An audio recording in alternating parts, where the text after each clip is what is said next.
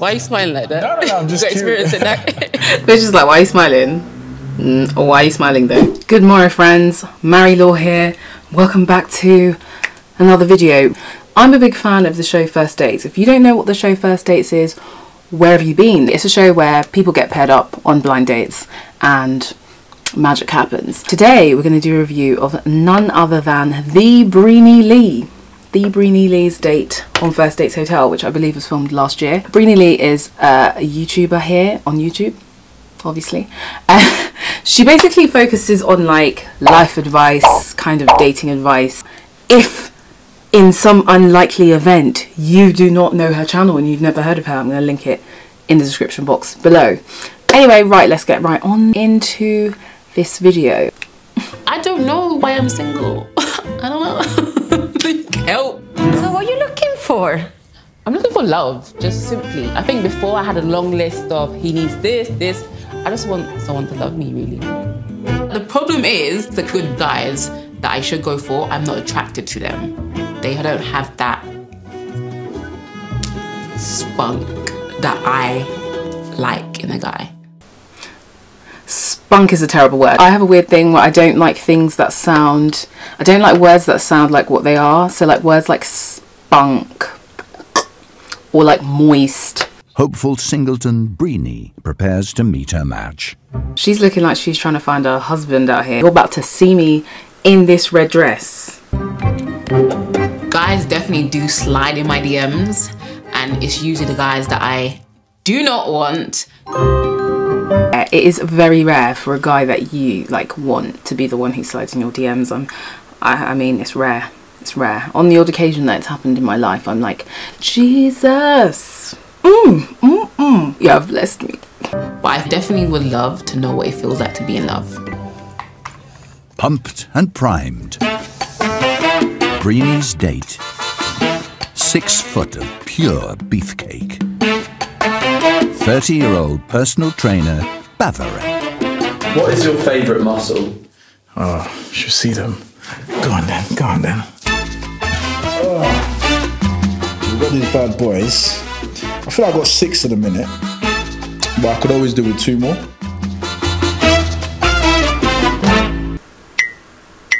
I appreciate, look, he's a, I think they said he's a fitness trainer. So I get it. You want to show off your assets. I get it. But like, for me, I'd rather be surprised that you had a great body. Do you know what I mean? Than like, you just being really like forward about it. Let it speak for you. Don't be too vocal about it. Relax. For anyone who's doing like online dating, don't have a profile that is just topless photos. Just don't do it. Don't do it. If you're going to have topless photos, have like one. And make sure it's not a mirror selfie. Let it be like a picture of you, you know, having a wholesome time on the beach. Like, let it have context. Anyway, right, rant over. Hi, nice to meet you. Nice to meet you. They did 2 hours, don't they? How are you? Smell nice. Oh, you look good. Thank you. What do you do? Personal trainer. Okay, straight off the bat, it feels like they're into each other, you know? He was like, she was like, you smell nice. Which is a good compliment for a guy. Smell is always important. I love when a guy smells good. Oh my gosh, I love it. It just makes me want to just like, I don't know what that was. I just want to be so close to them, like that I'm inside them. No, that sounds weird. And he was like, oh, you look good. Because obviously my girl pulled out the stops, do you know what I mean? She wasn't coming half-hearted. She was not coming half-hearted. She was like, you gonna respect me today. Actually, I'm into like working out and stuff. I've got a personal trainer myself. I have to give you a little workout or something, isn't it? Hey, what do you do though? Well, I'm an influencer. Okay. So I do like a lot of YouTube videos on like relationships, avoiding F-boys and stuff like that. Wow. The way he just went, ah. Like, ooh, she's gonna be a tough cookie. If there's guys watching this video, I want to know, how would you feel about dating a girl who was like a relationship guru? You know about all of that, yeah? Yeah. Why are you smiling like that? No, I'm just curious. They're just like, why are you smiling? Or why are you smiling though? Is there something you want to tell me? Yeah, no, this is interesting. I feel like if I was a guy and I was like a bit of a player, there's probably 2 ways that I would handle this right now. On one hand, I'd probably think, oh gosh, one of those, goodbye, see you later. Or I might think, oh, one of those, does she really know what she's talking about? Let me test her. And I know that there are guys like that who want to go for the whole, let me see, let me test her, let me crack her route, which obviously don't do that. Alyssa, cheers. Yeah, nice to meet you. Cheers, nice to meet you too. What's your name? A lot of people call me Bavaray. Bavaray? Yeah. What's your actual name? It is Bavaray. A lot of people call me Marie-Laure, but my name is actually Marie-Laure. What's yours? Breeny. Breeny. Yes. We should have done that at the start. I know. That was very important, wasn't it? It seems as though first impressions for both of them is kind of good or going well. I mean, obviously I can't form a first impression on Breeny because I already know what, well, I have enough of an impression of her. Although it's interesting because obviously we've never seen her in an actual dating situation, and I'm wondering how she's going to necessarily communicate her standards, because that is something that she's very like hot on everyone to make sure that they do early on. In Italian we call this amo I muscoli, so means love muscle. Oh, love muscle. You love muscles? Do you love muscles? Yeah. We get it. You've got a good body. You look good. I'm not gonna lie to you. Like, Thank you. Hey, mommy's boy. my mum look after me. Put it that way. My mum loves me. Do you and your own family? 100%. Yeah, I've got a daughter though. Hey! Hey, that was a plot twist, plot twist, plot twist. I've dated one person in the past who had a child. I don't think I could do it now. It's nothing to do with the child. It's more because in this society, it's almost always the case that the woman has more parental rights, like by default, than men do. In order for you to keep a relationship with that child, you've basically got to be where the child is. And that is very much dictated by where the mother of the child wants to be. What if I was like, hey, let's move to Canada? We can't just do that because you can't just bring your child with us. It's the thought of having like that other person kind of dictate our life's decisions or options is the reason why I'd prefer not. And I'm trying to create that perfect role model for her. Because my mum and dad are still together. Yeah. And they're like massive inspiration for me in terms of like, you know, how a relationship should be. Do you feel like you have time for a relationship? Are you asking if I got time for you? If you want to make time, you make time. Do you make time? He seems like he's on it, but I can't tell. There's something about his demeanour that is like making me not trust him. I will say, like, he sounds like he is active in his child's life, so much respect for that. Sadly, you have to applaud that because of how many guys do not do that. She looks so nice, by the way. I've just deeped that her makeup is actually really nice. You got a nice one. Thank you. It works. So I'm ticking boxes, yeah? Chicken boxes. Limited boxes that run out. Oh man, so what's your type though? When someone asks what your type is, kind of a dangerous question, because, right, if you tell someone exactly who your type is, they could very easily mold themselves into your type and then play with you or do whatever to get what they want from you and then cut. You gotta keep it a little bit vague. Okay, my number one is Christian. I'm a Christian. Obviously, my family are Christians. You know. That's good. I became a Christian when I was like 16. I literally had no respect, like no respect for anybody, like zero respect for myself. 13-year-old me, I was out every day, so I was really bad. Drinking. Hey, Breeny, drinking at 13. God has really turned it around. The closest I got to alcohol when I was around 13 was one Christmas. Someone brought the Christmas pudding. I think it was like one of our Jamaican family friends who made like the Christmas pudding. Do they soak it in rum? They soak it in something. And yo, I loved that pudding. I loved it. I ate so much of it that like I just remember getting very tired and getting very like, ooh. And then I had to go to bed and I spent like the rest of Christmas Day asleep. Partying. Sex. I think boys made me feel seen and wanted and desirable. But then after they would leave, it made me feel like, oh, I'm not worth it. I'm not worth you making me your girlfriend. I'm not worth anything. Oh my gosh. I can relate to this so much. But that's for another video. It's kind of emotional. It's kind of making me emotional. Oh my gosh, sorry, it's actually boiling in my room. If you don't know about these fans from Ghana, mate, you're not living. I feel like I'm in a music video. I'm a savage. Nothing, Benji. I'm a savage, yeah? Classy, boogie, rocket. So how important is like the faith to you? It is important because it kind of keeps me grounded, doesn't it? So my thing is like, if I'm gonna be in a relationship with you, Yeah. we're getting married. I'm not doing boyfriend and girlfriend. I'm just not. Hey!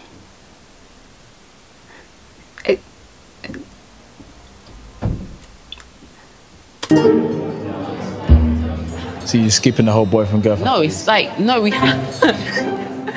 Whenever I say this, people always think that if I want to date someone, it has to be leading to marriage. Okay, so I get what she was trying to say. She basically just does intentional dating, which is basically like you don't just date to date. Her end goal is not just boyfriend and girlfriend. Her end goal is marriage. I never know what level is okay on the first date, because to me, I think mentioning marriage on the first date is shouldn't be a scary thing. However, and me and my mum sometimes talk about this sort of stuff, like my mum's very much like, you know, the first few dates, like you shouldn't put so much pressure on it, because sometimes it might come across as if like you're just like hungry for a ring. It's tough because it's like on one hand she's like letting you know, like, listen, if we're gonna do this, it has to be because we both want to get married eventually. But then yeah, I'm like, is the first date, like the first date, maybe just, I don't know, guys, what do you think? I believe in like no sex before marriage.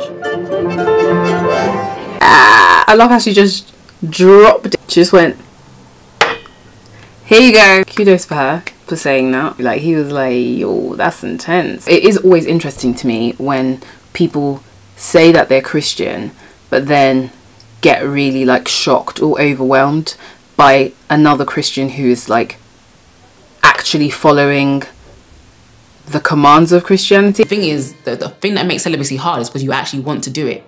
I know what is right for me, you know, and that is waiting till marriage. Fair enough. I'm excited for my wedding night. I'm excited. Might actually cut the wedding short, and as soon as I say I do, they'll be like, I'm gone.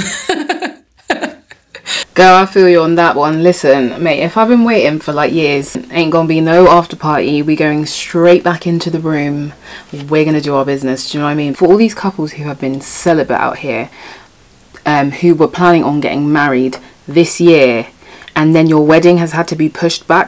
Trying to hold back this feeling for so long. Can you imagine? Like, you were like, yes, like, I'm gonna get some on this date. You're like, you're counting down the months, and then they tell you, oh, you're gonna have to postpone it to next year. Like a brava, I might have to just do like, you know, a registry ceremony and then, you know, get it going, because I don't know if I can wait any longer. What do you believe about celibacy? I'm not going to tell you that, yeah, okay, cool, a saint. But you try your best. And that's what I'm doing. And then what happens? What happens is I'm just waiting to find the right one. How you doing there, guys? So here's the bill. Do you want me to give you a few minutes, or...? I'll sort it out. Respect for him just very quickly, very confidently just being like, I'll sort out the bill. I'll sort out the bill. Like that, assertive, strong. Oh, it's weird because do you know what it is? It's like, from what I know of her, I can't see them together, but like they seem to get on. Well, obviously I can't see them together. They obviously weren't together because she has a boyfriend now. But well, who knows? He could be her boyfriend. Who actually knows? It was really good. He's very attractive. I do think he fancied me. Thanks for dinner. Thanks for showing up in a red dress.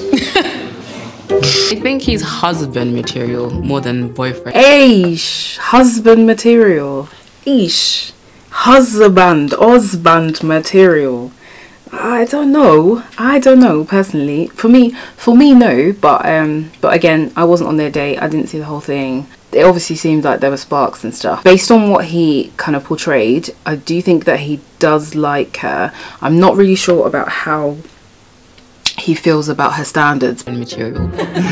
And he wants to have a family, so 2 thumbs up. Personality wise, you got a strong persona. You're funny. Thanks. There's a lot of things that we do agree with. There's a few points where we're like, okay, well, I'm not sure about that. No, it was amazing. Thank you. Thank you. Thank you. Good night. Would you like to see each other again? This bit is always awkward. Do you want to go first? You go first. I'll probably see us friends.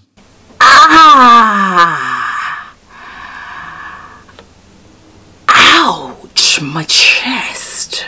Oscar-winning actor, Golden Globes, Brit Awards, if you will. That's really quite unfair. He really wasn't giving me the vibe that he was gonna say friends, you know. Friends. You can't be like flirty, like such flirty banter, and then as soon as you're done, just be like, no, I don't see anything there, just friends. Oh, Breeny, that has got to be painful. Do you know what's actually annoyed me though?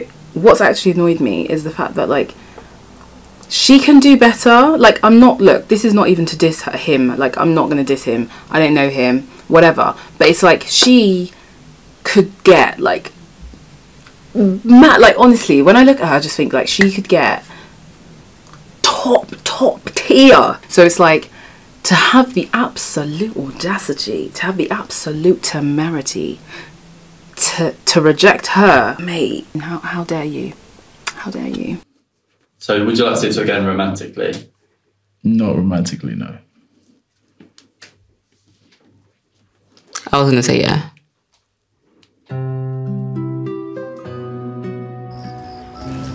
Do you know what? I respect the fact that she still said that she would say yes. Like, I respect the fact that she was honest about it, because if it was me, boy, child, I'll be like, yeah, mate, you know what I mean? Friend zone immediately in that friend zone, mate. Didn't see anything, no sparks, even if but to be fair, like, you can't, I guess for her, like, there's no way that she could have been on camera being like, yeah, I feel like, you know, it went well and he's potentially husband material, and then she comes on here and does a your butters anyway. Do you know what I mean? You can't do that. You can't do that. But respect for her for being honest in front of him. But look at his face. That's so awkward. Oh no, I feel bad for her. It's weird because I feel bad for her like here, but I don't feel bad for her because now I know that she's in a loving, blossoming relationship. And listen, when God closes a door, do you know what I mean? When God closes a door, there's a window that's open. Amen. Amen. Conversation flowed throughout, but I just didn't feel that initial spark, I guess. He was giving me... I think that he did like her, and I do think that he did feel a spark. I think that he was scared off by her principles. That's what I think. So I think honestly it's better for someone to just like say no early on. Like, it's painful. It is painful, but it's just better rather than carry on and carry on and carry on, knowing that you know that you're not prepared to match up, like, principles wise. So yeah, but yeah, Breeny girl, don't even feel ashamed, honey. You just said what's what, and if he didn't like it, then you knew that wasn't the guy for you. I feel like with my beliefs kind of narrows down my choices, but I know who I am, I know what I stand for, and I feel like I just need to find someone that matches that, and unfortunately that wasn't him. Good night, girl. That's really what it is, honestly, girl. So yeah, I hope you guys liked that video. If you did, make sure to obviously give it a like and subscribe to my channel if you haven't already subscribed. If you haven't already subscribed, what are you doing? Do you know what I mean? Hit that subscribe button. What exactly are you waiting for? And let me know of other things you want me to react to. Alright, love you, and I'll see you in the next video. Bye.